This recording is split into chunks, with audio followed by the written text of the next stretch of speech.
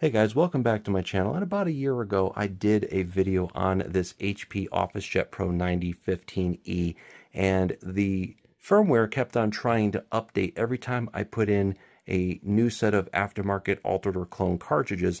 And I do have the firmware set to where it does not check, and that's good. However, it doesn't mean anything because this printer still tries to go and update the firmware every time you try to change out the cartridges, or if you just happen to be, passing by and printing something, it'll say, hey, your firmware is out of date. You have to update it. If you update this firmware, what's going to wind up happening is any of those altered or cloned cartridges, the aftermarket ones that are far more economical in terms of cost to purchase, it will no longer work. I ran into a problem last year that this particular printer, I updated the firmware figuring that it was a good idea to do, and then my altered and cloned cartridges, the aftermarket cartridges that I had, were no longer able to be used. It actually bricked the printer. So I talked to someone smarter than me who was better with network stuff, and he said, well, if it's trying to go and update the firmware, just block it from contacting those servers. And here's how you do it. So the first thing you need to do is get the IP address that your router statically assigns to the printer.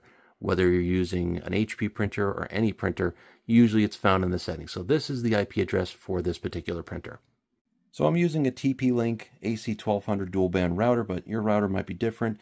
You need to go into the access controls here, and it's like parental controls, but basically I created a rule that says this IP address for the printer, any outbound or inbound traffic to that IP address that I showed before, deny access to the internet. So anytime I go and either try to go and check the firmware myself, or if it tries to do it on its own, this is what happens. So here in printer maintenance, we go here to update the printer, and then you can check now.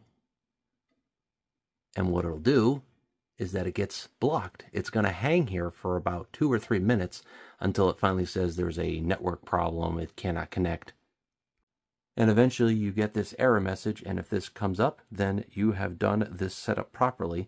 It can no longer update the firmware without your knowledge, and it is probably the best way to go and stick it back to HP, and you can still use your altered or cloned cartridges without any problems. I can still print, I can still scan, I can still send to a computer on my local network in order to make a PDF, for example, or just print from my phone. Everything works locally. I don't care about any of the online advanced features, and this is exactly what I want. So screw you, HP. You're not going to go and control my printer that I paid my money for.